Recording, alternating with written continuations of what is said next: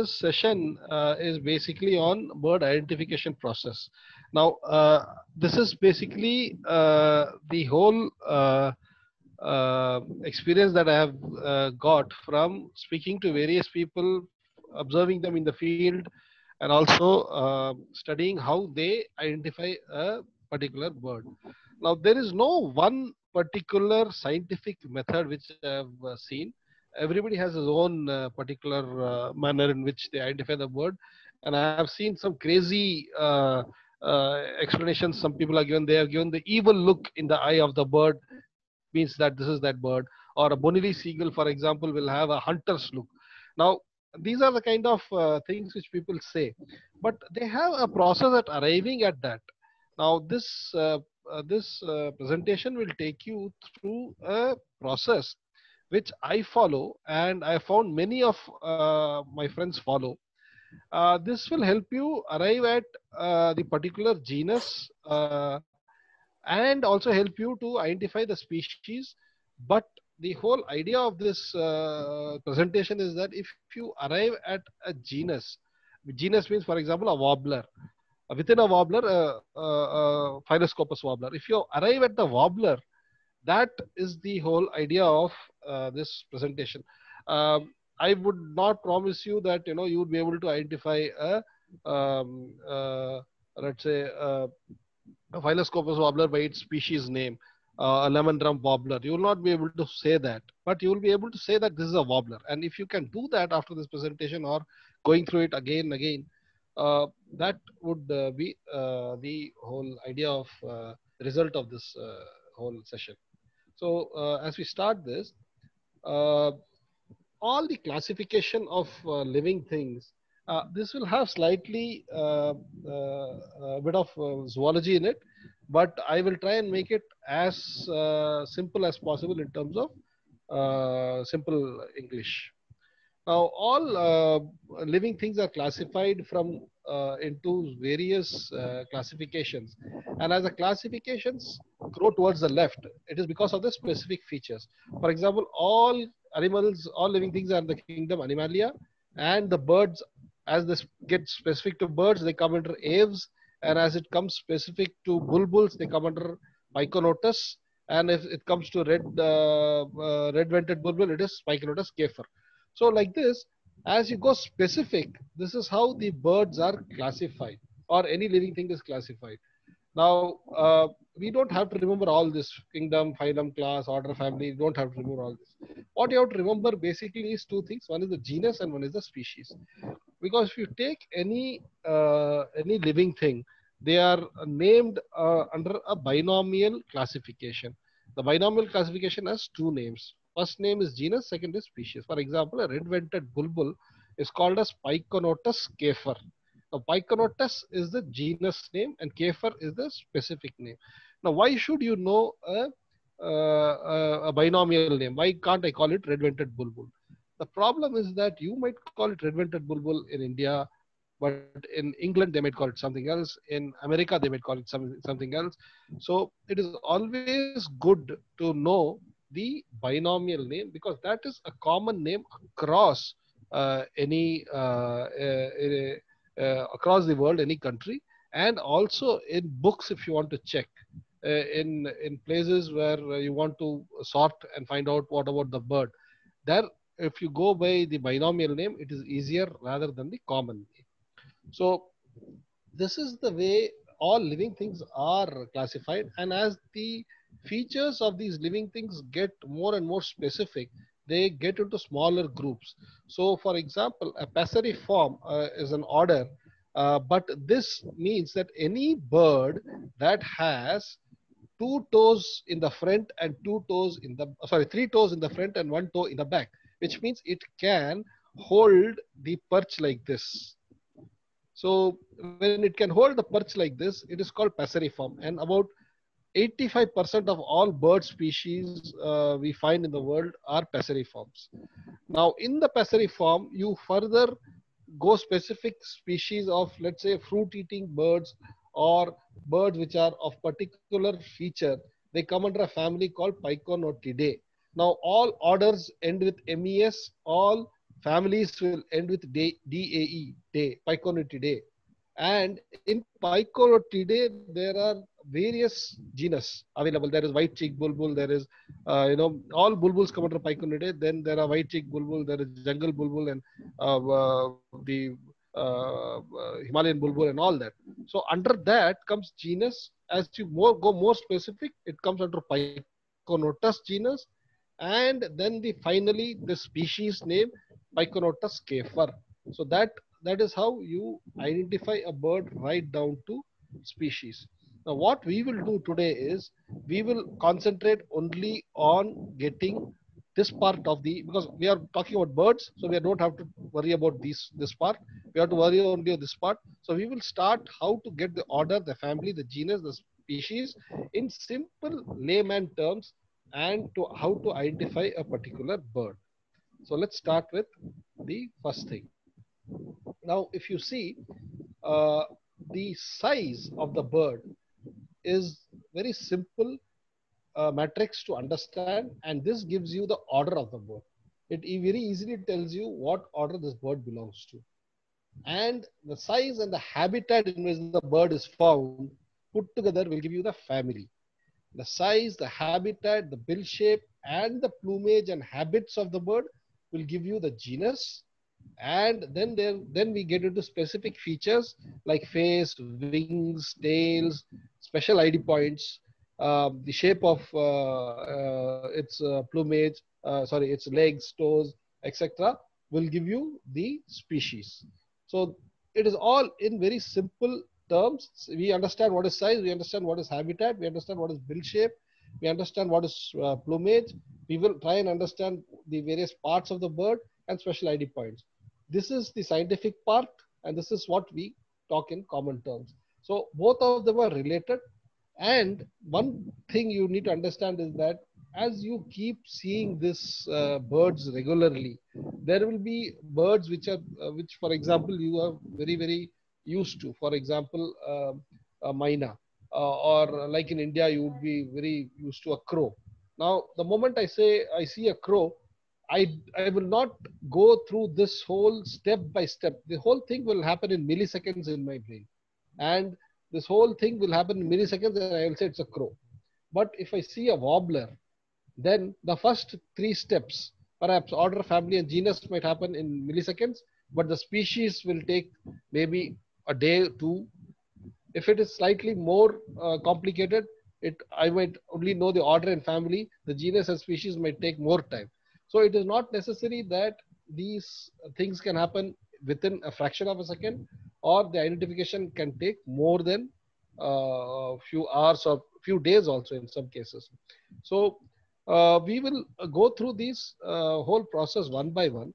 One important thing which I'm not covering in this is the call. Now, there are birds which are the sure shot way of identifying certain birds like pipits and warblers is by call. Now, the reason why I'm not doing calls here is because calls per se itself is a separate topic to take. So this is where you are presented a photograph, and how do you identify a bird with that photograph. So let's start with the size.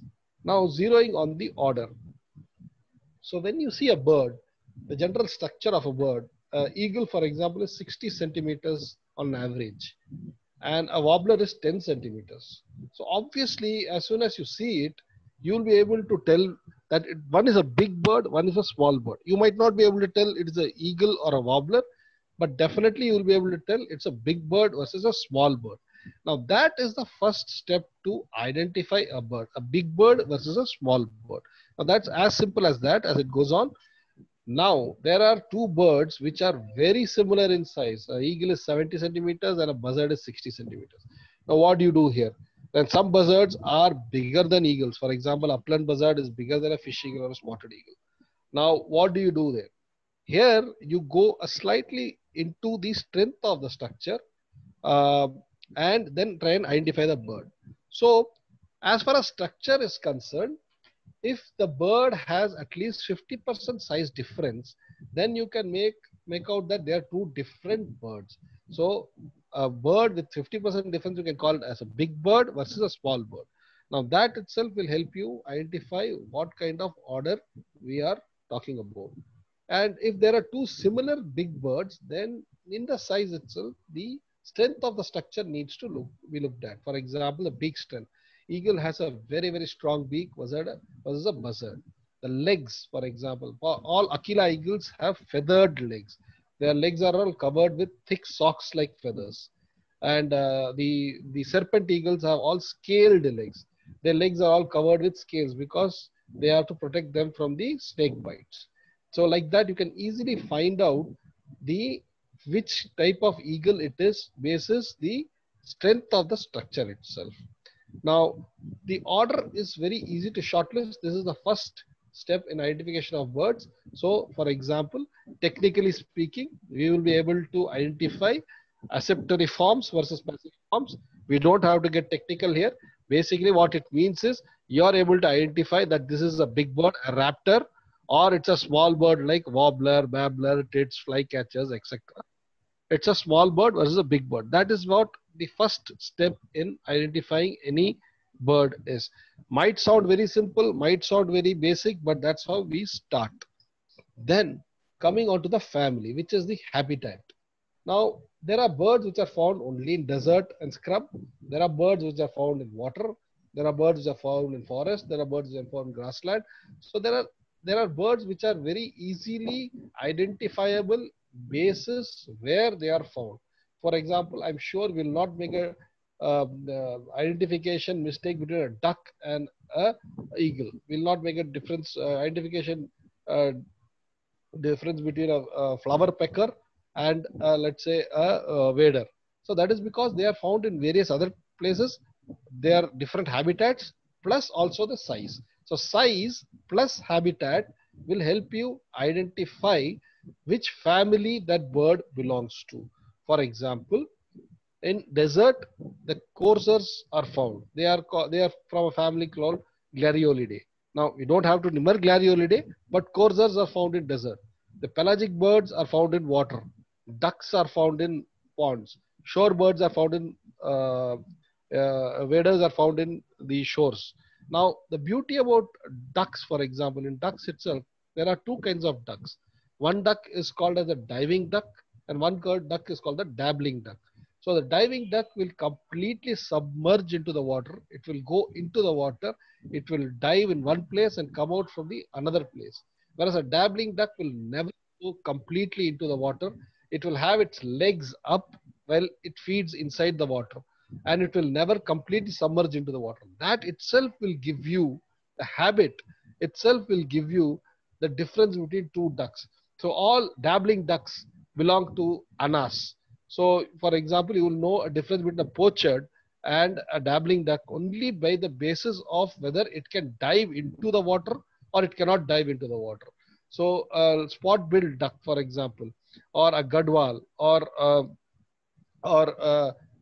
shoveler, they can never completely submerge into water. Whereas a pochard or or a marble duck or even your dabchicks, they can completely dive into the water and come out from some other place. So you'll know that these are two different birds and they're not the same. Though both of them are the same habitat, but they have different habits.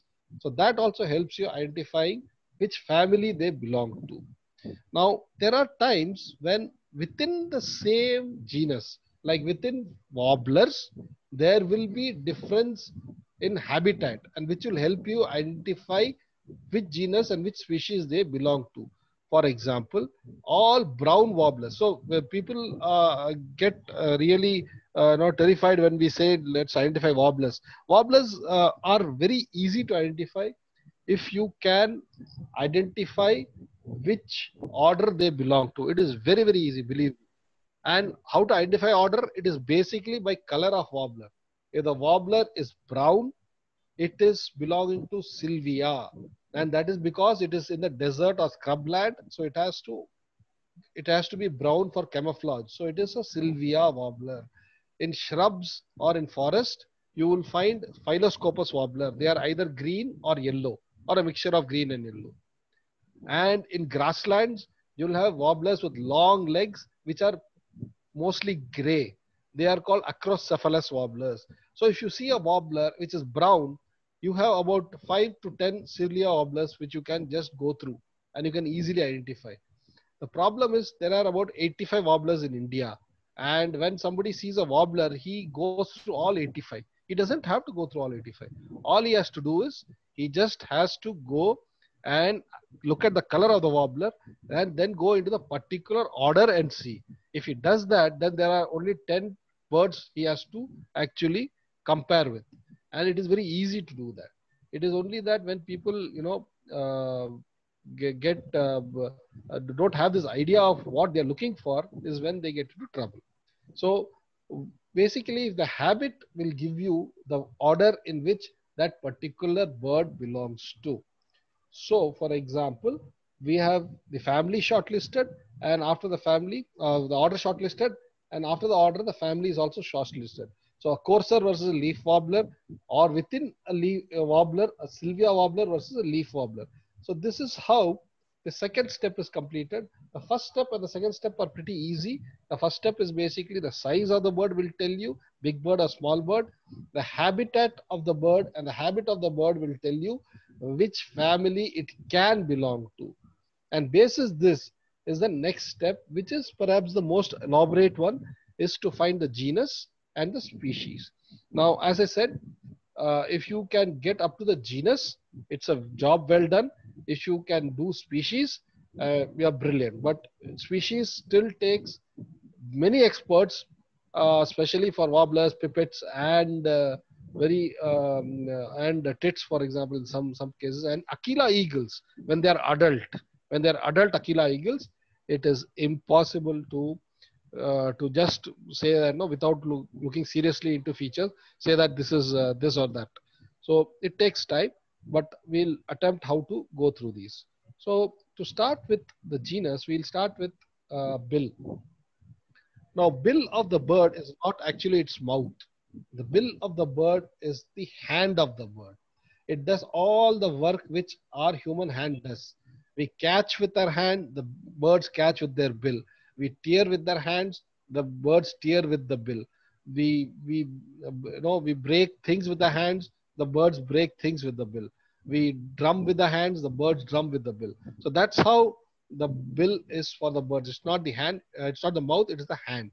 And the bill basically has 3-4 parts. The upper part of the bill is called maxilla, and usually um, a good ID person will always write it as upper mandible. Maxilla is a zoological term used only by scientists. If somebody is writing upper mandible, I would appreciate that. The second is the nostril. Birds have nostrils and they are usually present on the bill. And then the gape is is the is the gap between the two bills, upper bill and the lower bill. The lower bill is called lower mandible, and the gape line is like lips. You can call them as lips of the bird, which extend into the cheek of the bird. So this is very important structure because bill is perhaps the easiest way, short way to identify certain. In fact, 90% of the birds you can identify basis bill. How can you do that? For example, all seed eaters. If you see what are the seed eaters, there's lark is a seed eater, sparrow is a seed eater, bunting is a seed eater, then your bunting, lark, then your grosbeak is a seed eater. All these, if you see, they have a very conical bill where it is curved on top and flat on bottom. Why is it? Because the seed has to be kept on the bottom and the top has to apply pressure to break that seed. So as soon as you see this kind of a shape, you can easily say it is a seed eater. Then comes the worm eaters. Worm eaters have conical bill. What are the worm eaters? You have warblers, tits, flycatchers, VTRs. All these are worm eaters. Now, the worm eaters have a very, very conical bill, thin conical bill. Why do they have thin conical bill? Because they have to actually prod into various holes and services to crevices to take out the worms out of the those tiny places, and that is why they have a very conical bill. Then you have the meat eaters. Now, meat eaters have very, very powerful beaks, large, and have a hook at the end. The hook is there. It's called the tooth. It is used to rip the prey apart. Now, these birds will rip the prey apart and eat, not eat the birds as a whole. So they will rip it apart and eat. So that is why they have a hook. So you have eagles, you have all the raptors like that, you have shrikes like that. Some flycatchers also have a small tip, a small hook, which is to remove the feathers of the small bees they catch, the wings of the bees they catch. Then you have berry eaters of soft fruit eaters. Now, in soft fruit eaters, they have a broad conical bill, and this is where these birds eat the berry as a whole. They don't rip the fruit apart. They eat it as a whole. For example, pigeons, doves, they eat the fruit as a whole. And there are other fruit eaters like hard fruit eaters like parrots, parakeets. What they do is you could have seen that they eating them eating a guava or any other big fruit. What they do is they rip the fruit apart, and that is why they have a very sharp bill with a with very similar to raptor but very small size. Then you have the drummers, the hard conical beak. This is used to chip the substrate and also probe inside for prey. So woodpeckers and barbets have this kind of beaks. So if you see with beaks itself, you can easily, if you have a bird tomorrow in front of you, by looking at the shape of the beak itself, you can conclude whether it is a seed eater, it is a worm eater, it is a meat eater, it is a fruit eater, or it's a drummer. Basis this itself, you have actually, you have shortlisted from 1,300 odd birds in India or 9,000 birds in the world. You would have shortlisted easily up to 30% down. You would have come down to 30% down very easily with just the looking at the beak. Beak is one of the most important identification points always. You have the impalers like kingfishers, and very interesting is the waders, because in waders you will see long thin beaks of various shapes and sizes. Now waders is a perfect example of harmony amongst species. You will see this the and you will see the waders all wading in the same place and eating, which is very rare for birds to be gregarious when they are competing for the same area. But waders do that because of the shape of their bills. So a curlew will eat from, let's say, 2 feet down the earth. Then the whimbrel will eat slightly up, let's say 1 feet down from the earth. And then your godwits will eat, let's say, half a feet down from the earth. And then you have the turnstones, etc., eating on the surface of the earth. So in the same area, they are eating from different levels and not competing with each other for food. And that is why they are able to do that. And as soon as you see them doing that with a habit of prodding into the sand, you know that they are waders. So bill is a very, very important ID point in waders. And within waders, for example, in sandpiper, there are only one sandpiper which has an upturned bill called as a curlew sandpiper. So as soon as you see an upturned bill, you know it's a curlew sandpiper. You have there are special shapes of the bills. For example, as soon as you see this bill, you know immediately that this is a, what is this? So this is a bill with a casque. So this is a bill with a casque to amplify the sound. So you know only a particular species of birds has this, and you will not confuse this bird definitely for an eagle or for any other bird. Similarly, a skimmer.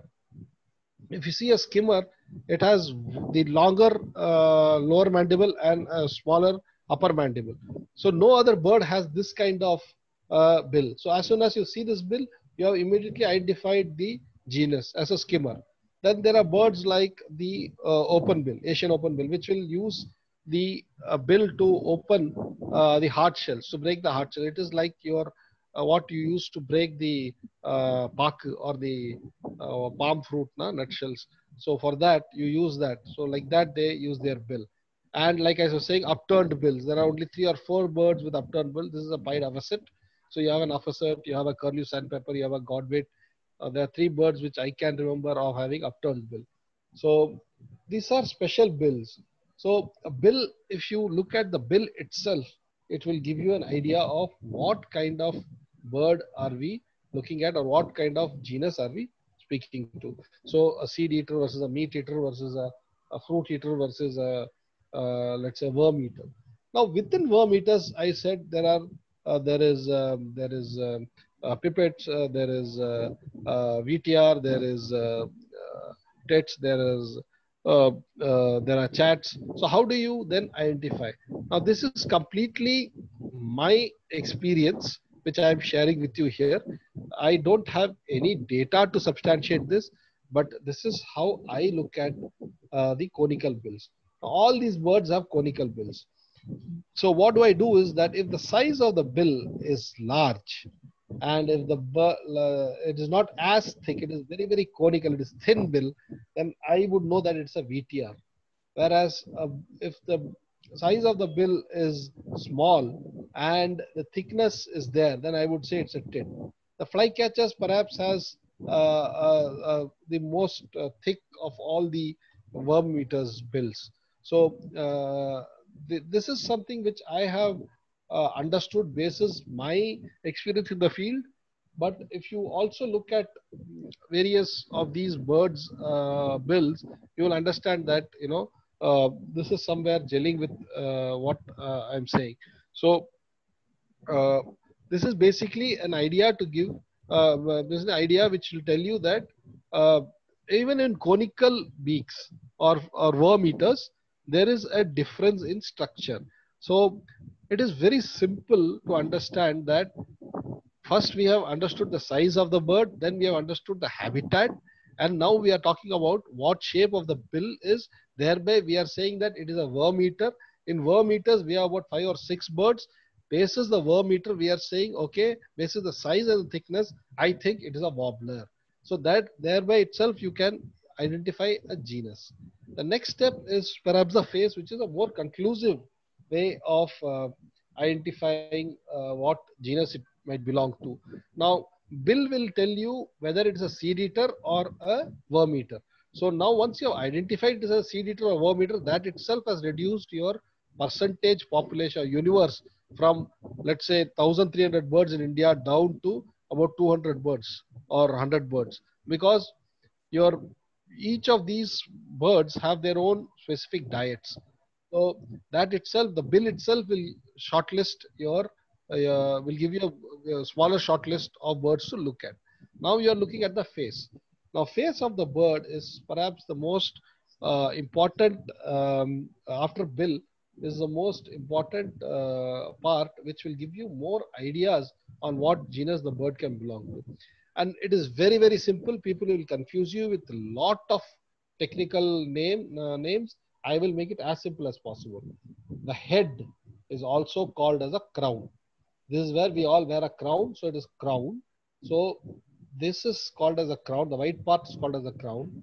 There are times that a bird will have a stripe just next to the crown.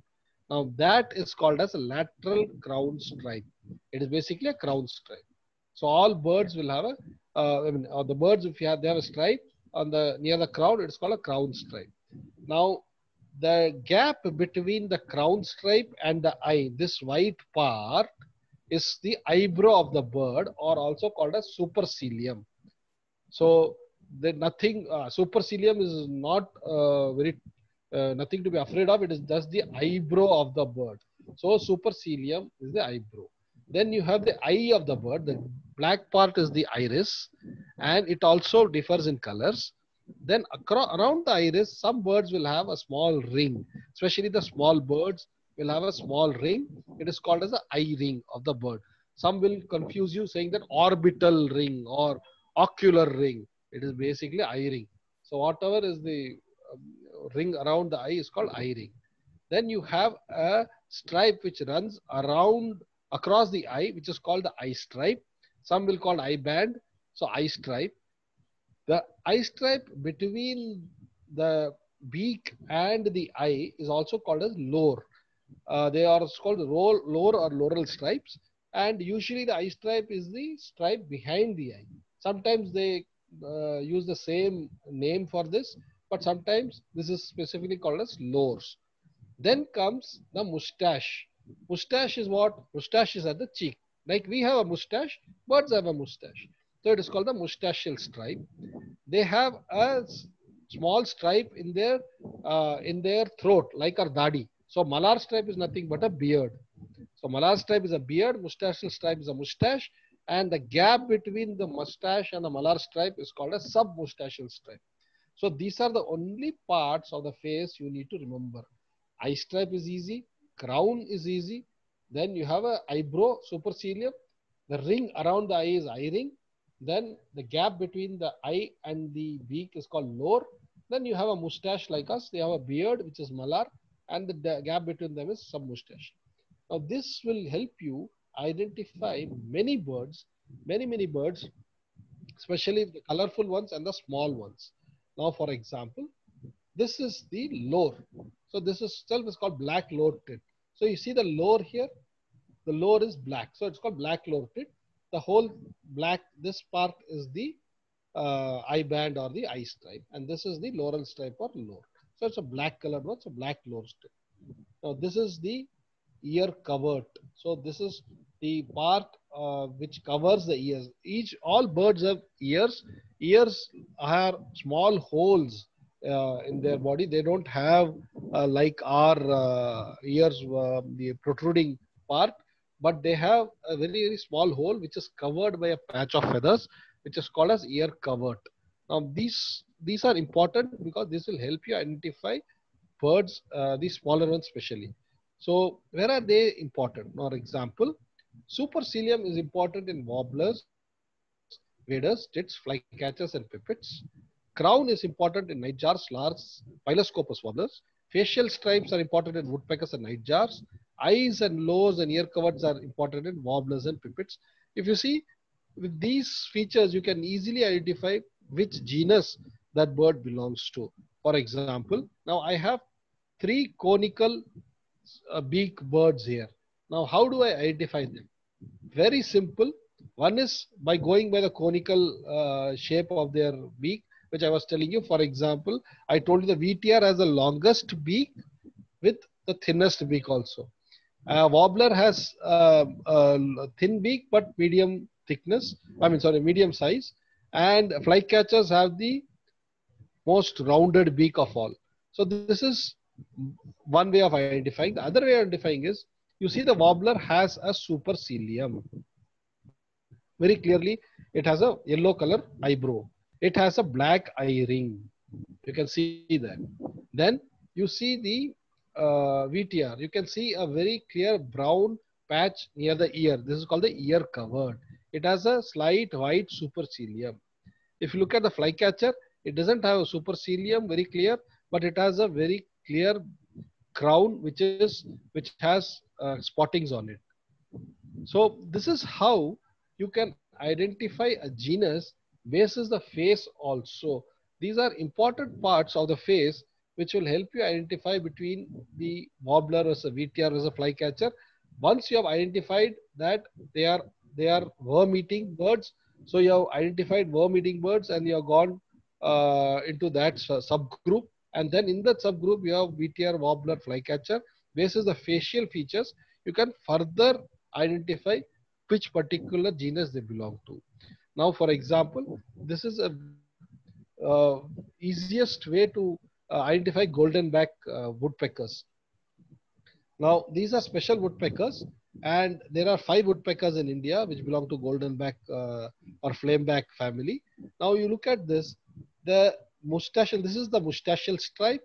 This is the lower black one is the malar stripe, and you have a clear white oval center, which is the sub-moustachial stripe, and you have a very broad eye stripe. Now, in common goldback, you have only one single stripe. Here you have 2 stripes. Here you have only 1 stripe. And in Himalayan goldback, you have two stripes, but it is a buff color in between. So in lesser goldback, the stripes are all, they are not black completely. They have white feathers in it. So the facial features itself. For example, you get a picture of a bird where you don't get the other parts of the bird, but you have got only the face. It is still possible to identify which particular bird it is. Face is the face itself, because the face itself has a lot of features which you can look at. So we have identified now, as of now, what we have done is we have first looked at the size of the bird and said it's a small bird, it's a big bird. There we have identified the order. Then we have come down and looked at its habitat, and we have identified the family. Then we have come down and looked at the beak size, the beak shape, then identified what kind of bird it is, seed eater versus worm eater versus meat eater. Then we have looked at its face and identified the kind of genus it can belong to. Now comes the species. This perhaps is something which will take long practice, a lot of practice and long time to understand. But I will still share the features which are important in this to identify the bird species. Now, before we get into species, this is perhaps will be more interesting to you because I believe that most of you are interested in raptors. So this is a very simple structure which lot of people for their own benefit have complicated into various names. So what is a raptor? First, let me show you this. This is the human hand. This is a bird's hand. Now, if you see, there is no difference between a bird's wing versus a human hand in terms of structure. So the wings which have uh, the fingers, these are called as primaries. So the fingers are called primaries, which is your basic fingers of your hand. Then your primaries are followed by secondaries. Secondaries is this part. Secondaries of a bird are this part, which is basically your connection towards the shoulder. Then tertiaries are what connects the secondaries to the shoulder or the body. So this is how a bird has its wings. Now, in this, if you see, there are only three things to, in fact, two things to remember. Tertiaries are very rarely spoken about. Two things to remember. One is primary, one is secondary. This is the flight feathers of the wing. And then you have the tail feathers, which are called rectrices. So with the tail feathers and the wing feathers, these are the flight feathers. They are called the flight feathers of a bird. So only three things to remember: primaries, secondaries, and tail feathers. Tertiaries are hardly spoken about. Now, to cover these feathers, the birds have some smaller feathers to protect them, and that is very simple. They are called as the coverts. Now, there are six type of coverts, but in the six type of coverts, they are basically only three types, which are further divided. Each covert is divided two times. So basically, you have a greater covert, you have a median covert, and you have a lesser covert. So now, what is a greater covert? Greater covert is the lowermost covert of the bird, which covers the secondaries, and when it covers the primaries, it is called as the primary greater covert. That is all. It is the greater covert, and above the greater covert there is a median covert, and above the median covert is the smaller lesser covert. So these are very simple terms. There are three coverts and there are three feathers. That is all you have to remember. There are primary, there is secondary, there is tail feather, there is greater covert, there is lesser covert, and there is greater covert, there is median covert, and lesser covert. That's all. There are only six feathers on the bird's wing that you have to remember. Rest of it is of no use to us. So here, this is how usually a sitting or a perched bird will look like. So here, if you see this part, which is the folded wing. This is the primary feather. So the primary feather is always pointing towards the tail of the bird. So this is the primary feather. and the feather on the back of the bird is the secondary feather. So whenever a bird is sitting, the primary feather will point towards the tail, the secondary feather will be on the back of the wing. Then you have first the greater covert, then you have the median covert, then you have the lesser covert. Lesser covert is on the shoulder of the bird, also called as scapula, but we just will call it as lesser covert. Then you have the median covert in the middle and the greater. So these five plus the tail feathers, six, are all the feathers you need to know. There will be a lot of people who will confuse you with, upper covert, lower covert, lesser covert. Don't get confused. There are only 5 to 6 feathers which you need to know on the birds. And also I'll take an opportunity here to show you that this is the crown. The yellow is the crown stripe. The brown, the black is the lateral crown stripe.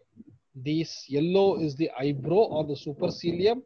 This black is the lower. This black is the eye stripe. This white, half white you see here is the eye ring. So here you can see a warbler with all the features which we discussed till now. Now also sometimes they will call the upper parts as mantle and the shoulder as scapula. Now I usually, whenever I mark my birds, I put as upper parts and shoulders. But if somebody has put an as mantle or scapula, it basically means the upper part and the shoulder. It's nothing very technical. It is the upper part and the shoulder. Now, this is perhaps the underwing. Now, what we saw here was the overwing, and now the underwing. The underwing of the bird is very similar to the overwing. You have primaries, you have secondaries, and then you have the greater coverts, you have the lesser cover, medium coverts, then you have lesser coverts. The same structure follows above wing as well as lower wing. Why I am showing you this in detail and explaining this in such detail is that because most of you are interested in raptors, and the identification of raptors is by its face, its toes, and its wings. So that is why I'm spending some time here. That you need to understand the structure of a wing. It is very easy to understand. You have primary, you have secondary, and you have the coverts. Also, since we are talking about raptors, we need to understand that the fingers have something called a notch. Notch is nothing but where the fingers meet. The two fingers meet here. It's called notch. And why notch is important is because the notch, the depth of the notch, will help you identify between eagle versus a buzzard versus a falcon while they are flying. So the more deeper the fingers are, it is eagle. The less deeper it is buzzard, and least deep is a falcon. So I'll show you that also as we go by. But notch is something which is the depth of the or where the two fingers meet. Also, this is in actual bird which I shot. Now here it is very clear. If you see, the primaries are the fingers, the secondaries are this part, which is basically between the fingers and the body. Tertials are the last two or three feathers, and the dark brown part is the greater underwing covert. The light brown part is the median covert, and this part, which is on the edge of the wing, is a lesser covert. So this is as simple as that. There is nothing technical on to understand much. There are only 5 feathers or 6 feathers to understand for a bird.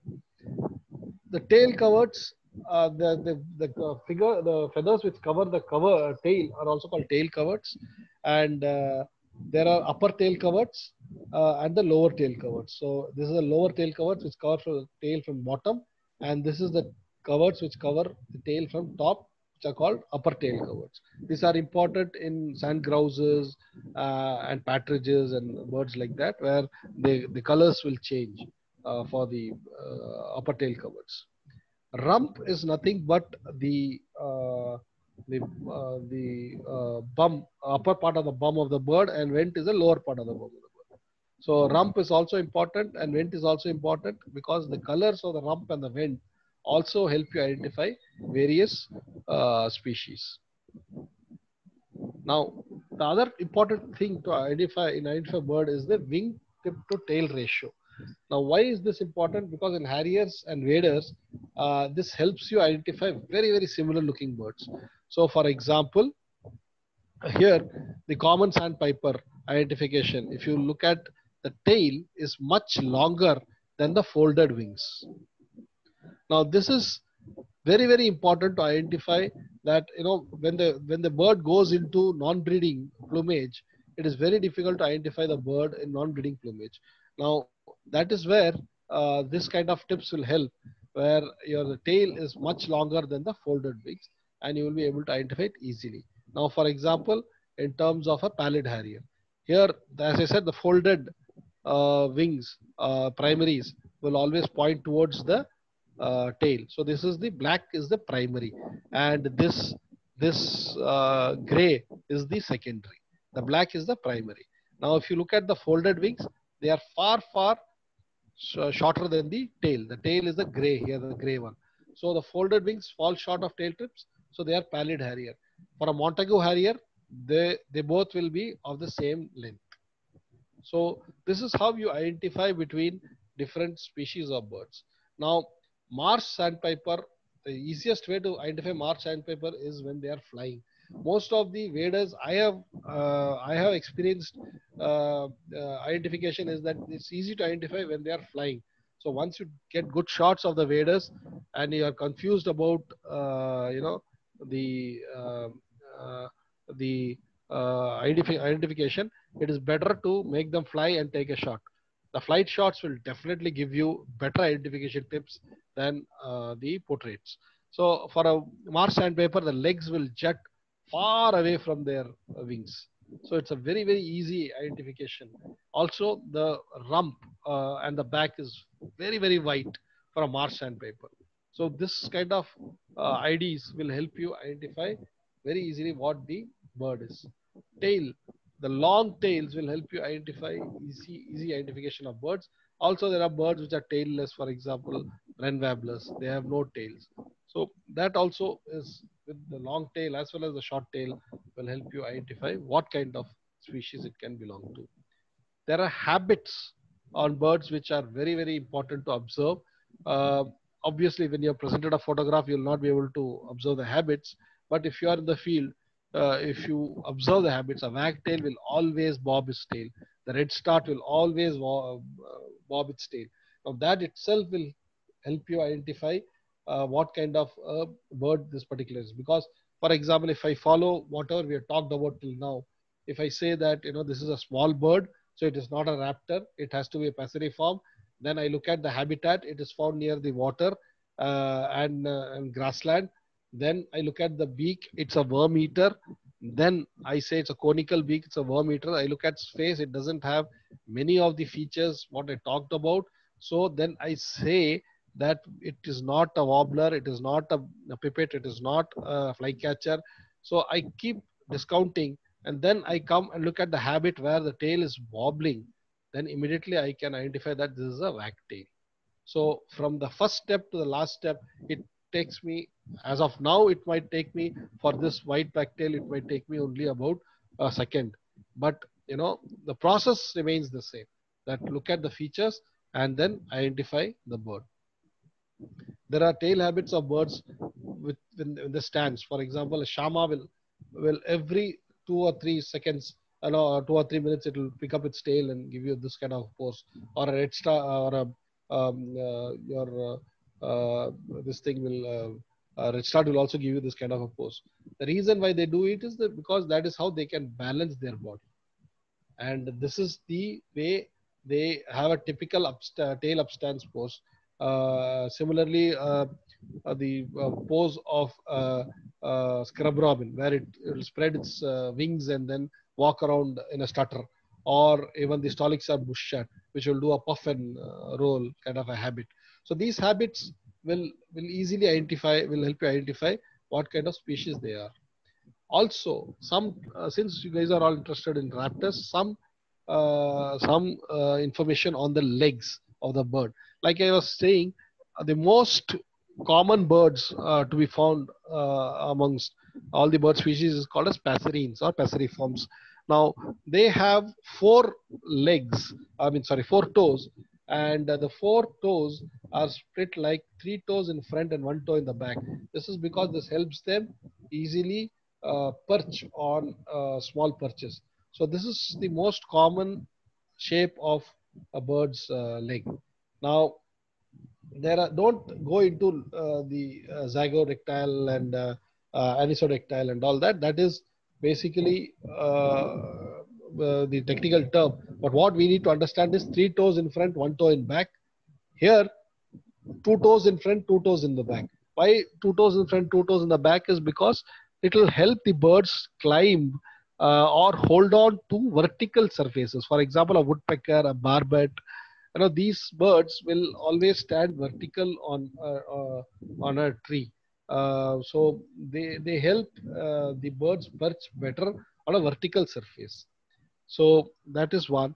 Then there are birds which will come sometimes fool you also. This is an extra information I'm giving you, which is that some birds have this ability where they have two toes in front and two toes in back, and they can immediately, if and when necessary, they will immediately move one toe from the back and push it in front. And that kind of adaptation they have. For example, owls and ospreys, they are they are they are very very capable of doing this, where they will push one toe from the back and bring it in front. Osprey, when it is hunting, it will do that. So for example, here this is a night heron, and if you see this, these are shots shot at the same time, after one after the other. Here two toes in the front are there, and once it was going to take off, it needed more power to push from the perch. It shifted one toe from the back and brought it in front. So that kind of ability is also with the birds with the legs. And there are birds which can bring all four toes also in front. For example, the tree creepers, they can do all four toes in front, which will help them get a better grip on a vertical surface. There are birds which have webbed toes. Now, when we are talking about webbed toes, it can be completely, it can be all the three toes can be webbed and the fourth toe can be left without webs. This is basically for birds which do not have to dive very deep, but there are birds which will have to dive very deep into water, which will have all four toes webbed. For example, only the front facing toes have webs in dabbling ducks and geese. Like I said, dabbling ducks don't go completely into water. They just dabble on the surface of the water. So they don't have to dive deep. They don't have completely webbed legs, only partially webbed legs. Similarly, you have these storks and ibises which don't have complete webs, but only the base of the toes are webbed. This helps them walk into the water, maintain better balance while walking into the water. Whereas a diving duck, a cormorant, or a pelican, which completely submerge into the water, can go dive into the water, will have complete all four toes. They will have this kind of a web. And when they are walking on land, they are they find it very difficult. That is why when ducks walk on land, they have a particular way of walking because they don't have that kind of a grip on land. They keep slipping. So that is called waddle. So that is because of their leg shape. Now there are something called a spur. Now why is spur important? The fifth toe, like humans, all the mammals, the birds also had a fifth toe, but as they didn't use it, the nature took it away from them. But for the birds which spend most of its time on land, like the fowls and the partridge and pheasants, nature has given it back to them on the leg called a spur. Now, spur is used by these birds in fights for territory, fights for mate, and also during mating process. So the tarsal spur is a very important ID. Basically, all the males will have tarsal spur. The females will lack tarsal spur. There are some birds which will, in which the female will also have tarsal spur, but they will be smaller than the male. So males are the ones with longer and bigger tarsal spur. And that is a big help in IDing male versus female in pheasants. Now, why is leg important? Now, if you look at this, a common goldback will always have three toes in front, and a greater goldback will have two toes in front and two toes in back. So if you have an ID of you have a picture of a bird and the face perhaps is not very clear, or you're not able to make the ID out of the face, but if you have a leg shot very clear, then it is still possible to identify which particular bird it is. Pipits, for example, Richard's pipits, one of the most talked about ID for Richard pipit is its hind claws. Now, I attended a very interesting lecture by one of the leading experts on pipits in India, and his uh, his explanation was that he doesn't go by this feature. Two reasons: because if I put Richard's pipet and I put a Paddyfield pipet, body to claw ratio, this ratio of body to claw is same for Richard as well as Paddyfield. So it is very difficult to say it's a Richard or a Paddyfield, and that is why Richard or a Paddyfield hind claw is not a great ID feature for Richard, is his view. But most of the people, all for Richard people's ID, they will always look at the hind claw and look at the size of the hind claw. It is huge. Similarly, the color of the legs will also help you identify between two birds. For example, a stint. A little stint will have a black leg, a Deming stint will have a yellow leg. So that itself is a very clear ID between the two stints. That, especially in the non-breeding plumage, it is very difficult to identify a wader. But the color of the leg is a throwaway, like red shag versus green shag, and black little stint versus a Deming stint. Then there are special features like wattles. Now, as soon as you see this, you can identify that this is a lapping.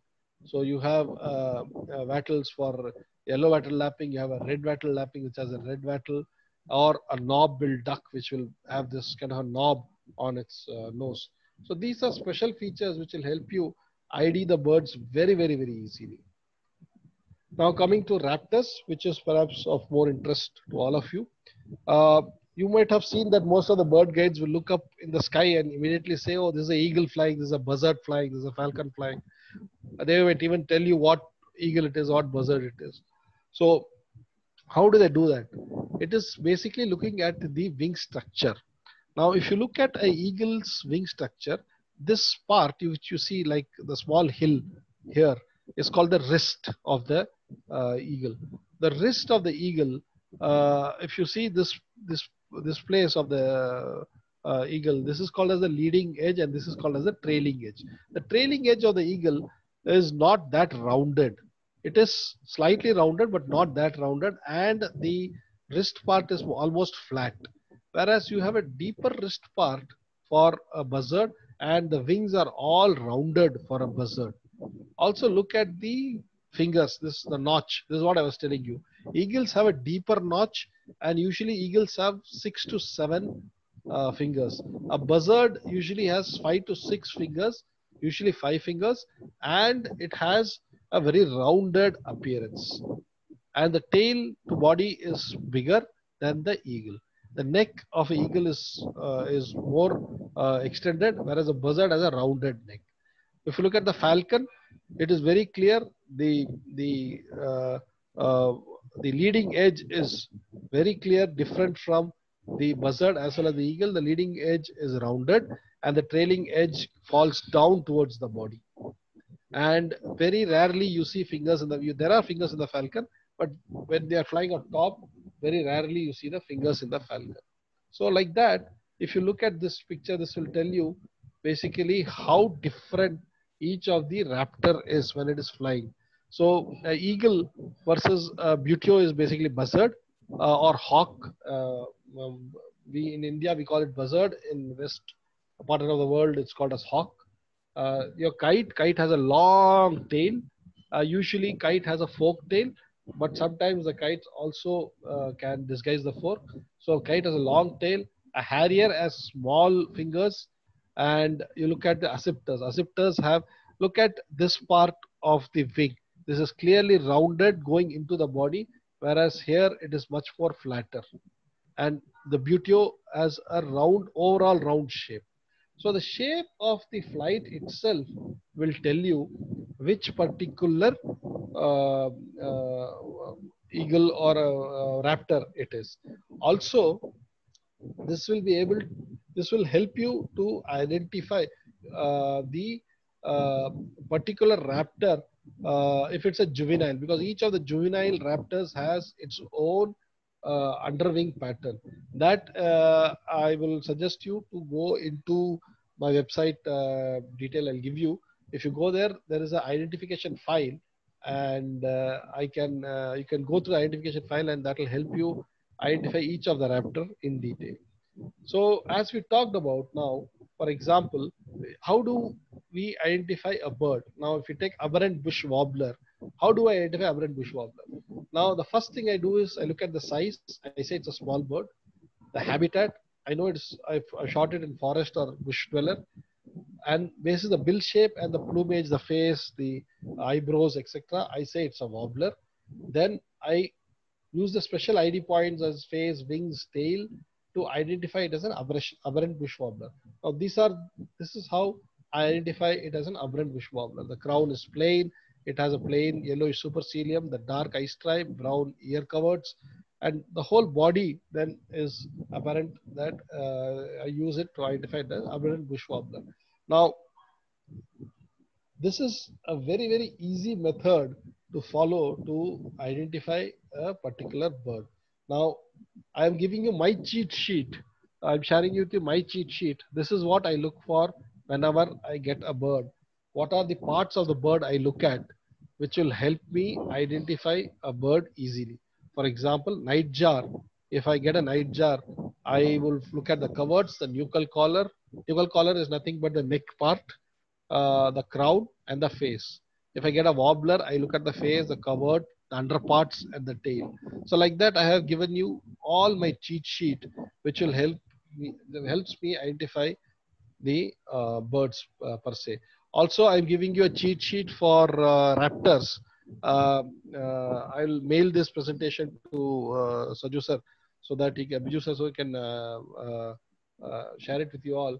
So the cheat sheet for raptors is here, where how to identify a bodily versus a booted versus all these eagles, and this will help you. Now, for example, like I was saying, each one has its own way of identifying a bird. Now, for me, Indian spotted eagle, I think the head of the Indian spotted eagle is like a pigeon. So I put it pigeon shape. Now, not many people, I will not be able to explain to you why it is pigeon shape. I think it's a pigeon shape. That's why I put according to me. So if you find a different looking head on an eagle, great chances that it is an Indian spotted eagle. But also there are good ID points on Aquila eagles. For example, what you need to look at eagles is also the nostrils. So in a tawny eagle, the two things which we usually look in a portrait, if you get a good portrait of a eagle, is the gape length and the nostril. So on a tawny eagle, the nostril is elliptical, and on a steppe eagle also the nostril is elliptical. The steppe eagle has a yellow gape which is extending beyond the center of the eye, whereas a tawny eagle just ends at the center of the eye. Similarly, greater spotted eagle also ends at the center of the eye, whereas for an Indian spotted eagle, the nostril is rounded and it goes slightly beyond the center of the eye. Now you look at the shape of the head. Now for me, this shape of the head is not round or not like any other of these three eagles. For me, it looks slightly smaller and it looks like a pigeon. So that's why I put it as a pigeon shape. Now, also what I would like to show is if I can share that screen with you. Just a second. Okay. Uh, just a second, sir. Open recent Aquila Eagles. Okay. Share screen. Share screen. You share Aquila Eagle. Yeah.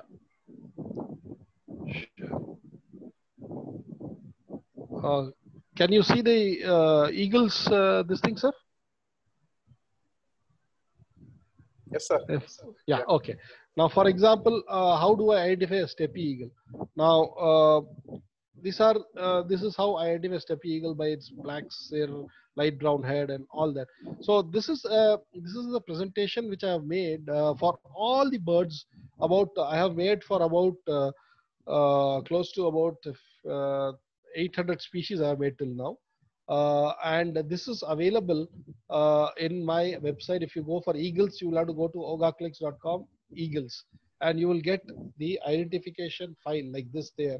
If you go into the identification file, it will tell you how to identify an eagle and all the Aquila eagles, for example.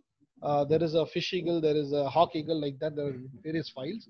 So for Aquila eagle, all the Aquila eagles found in India, I have the identification. For example, this is the height comparison, and how does a Bornese eagle look like? How does the adult look, juvenile look like? How does the adult look like? Then what are the features of the face which you need to look at for a Bornese eagle? What are the flight patterns? This is what I was saying. So if you look at the underwing flight pattern of juvenile, it is very different from an adult. So looking at it, there are 6 fingers for a Bornese eagle, and the underparts are brown for a juvenile, whereas for an adult it is white. So like that, you will be able to find out. And then the shot of the same bird from the top. So a white patch on the back is a giveaway for Bornese eagle. So important ID points are also marked. So a white patch on the back is definitely Bornese eagle. So like that for a booted eagle, and for various eagles, Eastern Imperial eagle or Aquila eagles are here. Like that, there will be fish eagle, um, there will be buzzards, there will be wobblers, pipits. So about 85 species, genus, sorry, 85 genus I have already made and put it there. Now, if you guys ever have time, you can go down and you can just download it from my website. It is free to download, and that will help you in identifying birds uh, whenever you are in doubt. So that should help you in identification of birds. Now, like I was saying, the whole idea of this presentation is to get you up to the genus level, not into the species level, because species level, uh, let me be very honest with you. Species level, if somebody tells me, especially in the smaller birds, or even in tawny eagle or steppe buzzard, or the as you call a common buzzard, if somebody tells me that this is it, I take it with a pinch of salt, because it is very, very, very difficult unless you have a call, unless you see the habit, unless so with a picture, it is very difficult to say. So the idea was to help you identify that it is an eagle, it is an Aquila eagle, it is a wobbler, it is a pipit, only till that level.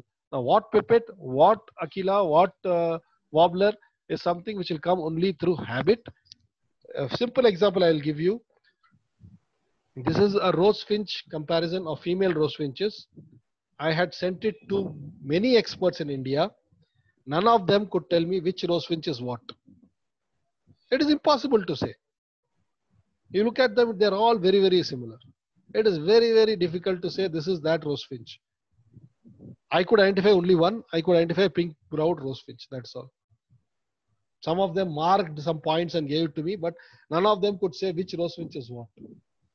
So it is definitely difficult to get into species level. If you get into genus, there everybody said this is a rose finch, and that is where it is important. You have to identify this as a rose finch, and after that, it is through practice, it is through other things like habits, calls, etc., that you will arrive at what kind of species it is. So if you arrive at genus level, that is a great job done. And this is what I wanted to share with you. Also, the fact that you will get lot of bird ID features in my website. If you are in doubt, you could go there and you can just download those files, and you could go through them. They're very, very simple. They're very, very easy. All the files are like this, where you'll have the bird and you'll have the parts marked, and with the details of all the parts. So this is what I wanted to share with you in terms of how to identify a bird process. I'm open to questions. Okay. So anybody having any questions?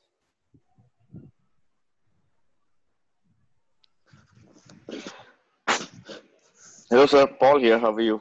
Hi, Paul. Sir, I just have a question regarding warblers again. Speaking about reed warbler and marsh warbler, are they the same or are they different? Reed wobbler and marsh wobbler are not the same. Just a second, I'll tell you the difference between these two in terms of their. Just a second. Control F wobblers. Now, reed wobblers are all acrocephalous wobblers. Acrocephalous basically mean they have long legs, gray color wobblers, and then you have the marsh wobbler is one part of the if I'm not wrong, it should be of the marsh babbler will be there. Marsh wobbler is not there in India. There's a marsh babbler in India. Okay. So why I asked because I got a wobbler, and after doing whatever, I'm not a very big expert, so I generally use Google Lens to get the basic identification, and then I drill down to other images and find the most similar image to identify the bird. So doing that, I had an image of a wobbler that I thought is a reed wobbler, but then the appearance was so similar to marsh wobbler that it created a lot of confusion in me. Like, what exactly is it? Because they look very similar. Yeah. And they're the markings, the spectacles, as you said, the mustache and the eye retina structure, it's pretty identical, and they're all pretty brownish. There are no distinct features that can distinguish them from each other. So that's why I just asked, is there any way to understand this problem? No, definitely. See, marsh, okay, now because India doesn't have marsh wobbler, so I didn't do much on that, but marsh wobbler and reed wobbler apparently belong to the same family, Acrocephalus. So it will be very confusing because both of them belong to the same family. So definitely they will be very, very confusing. But I think today's session, the beak structure that you spoke about, I think the reed wobblers have a little bit longer beak. Yes. I guess. I think so. Could be. See, I will get back to the image. No. You're right, because what will happen is that as you look at more and more birds you see, the more and more images will stay in your mind. I read a book by a guy called Malcolm Gladwin, I think, called a book called Blink. So he explains there that there are things in our brain which we cannot explain, but once we see this, we say that immediately there is a response to that particular. This picture is original. This picture is a duplicate, or this is a particular thing. Now that is from what he calls as thin slices stored in our brain.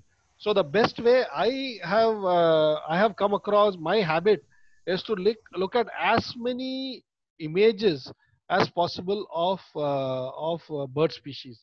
When I say wobblers, I will go into bird ID or some other group or some other site and look at as many birds as possible.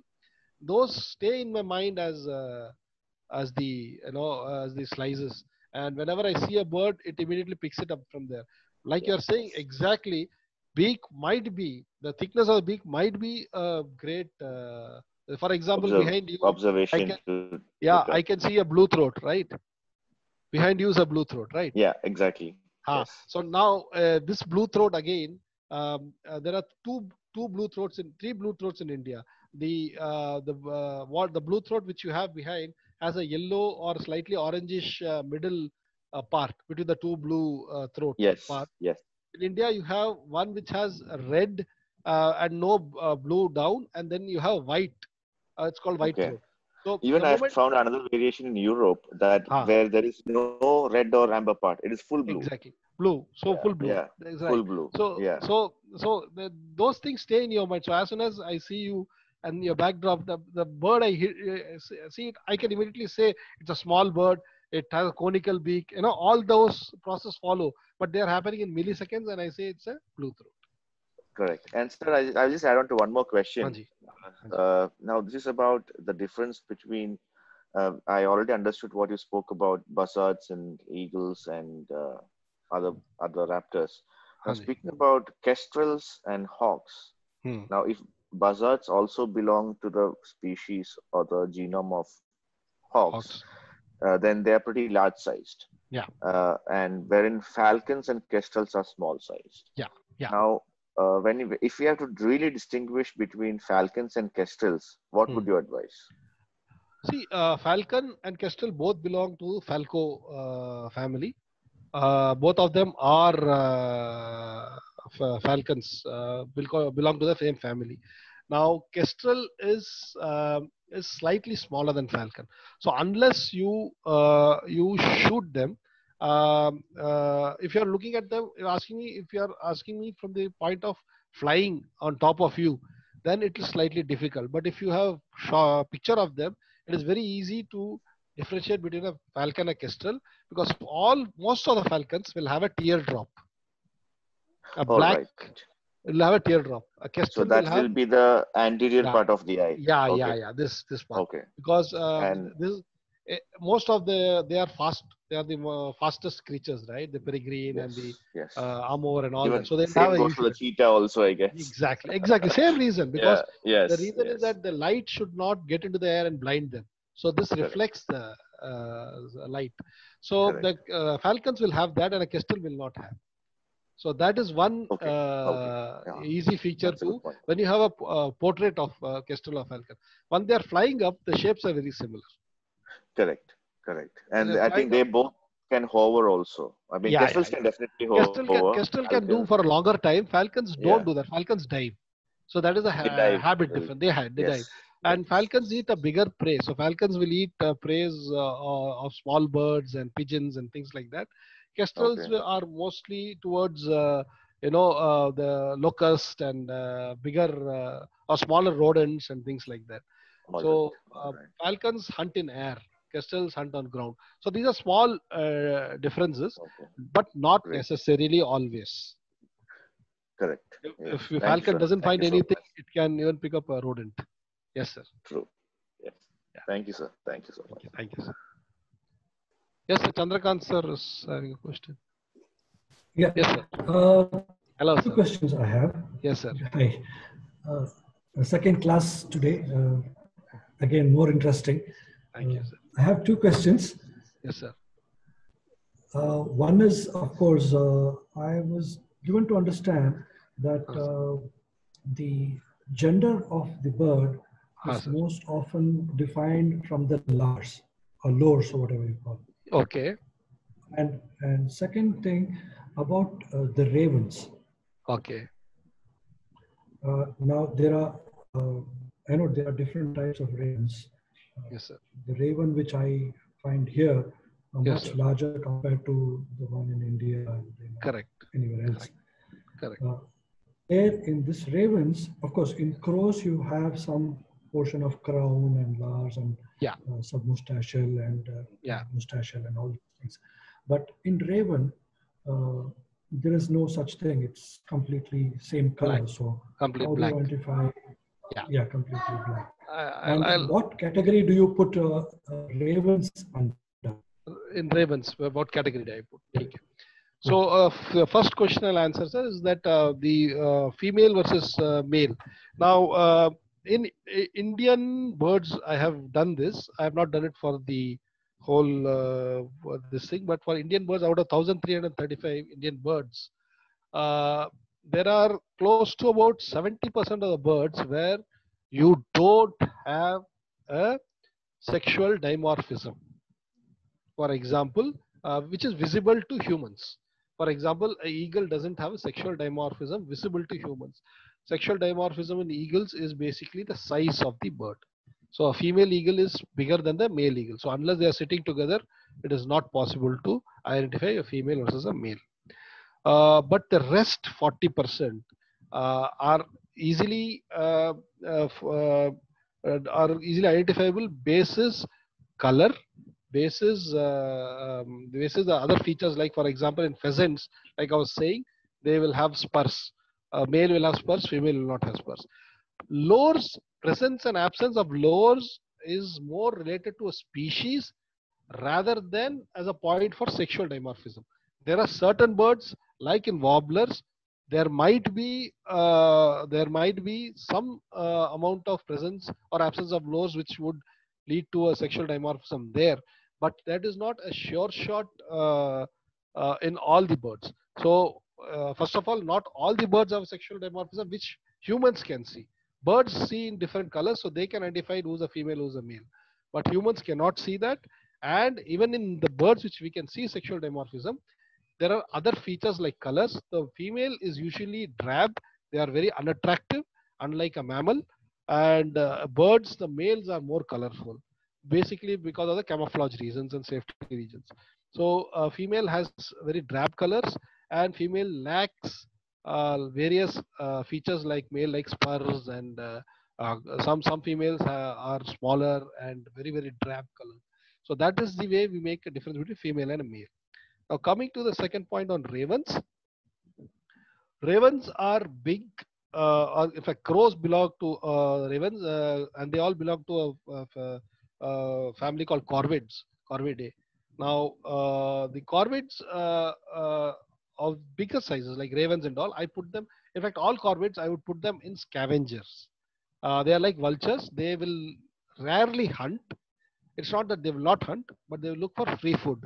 So free food is available for them usually as a hunt by other animals, or the garbage cans.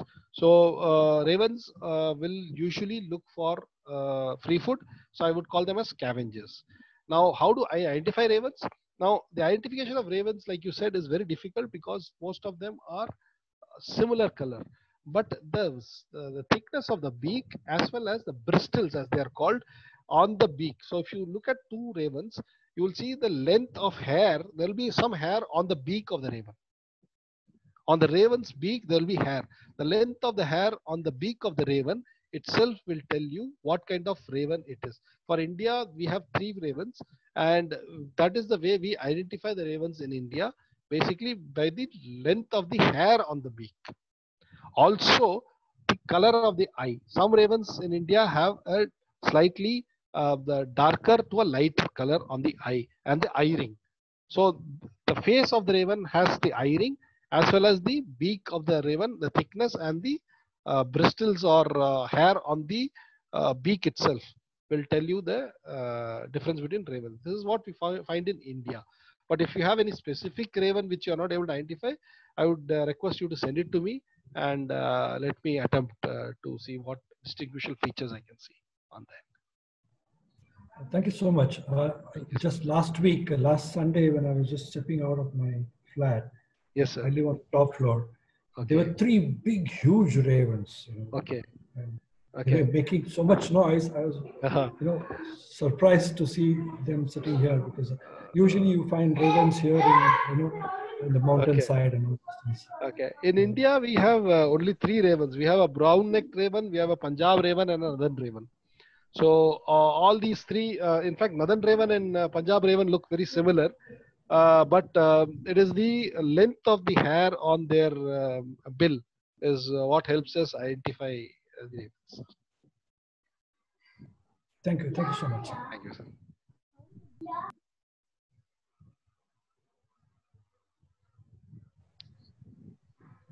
Any questions? Anybody?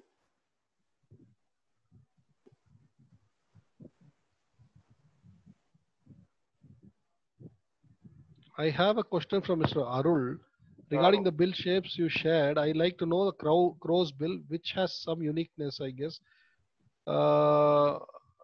Okay, so he wants to know about the crow's bill. Crow's bill is more similar to a meat eater's bill only. Yeah, it is unique in the sense that the lower mandible is flat, and the upper mandible is is kind of curved like a seed eater. But the issue with the crow is that it rarely hunts. It's a scavenger, like just I said. So scavengers don't have a specific type of a bill because they eat whatever they get. So that is why I didn't take crow into the presentation, because crow would eat worms, would eat fruit, would eat everything. So that is the reason why I didn't take crows into. Okay, any more questions?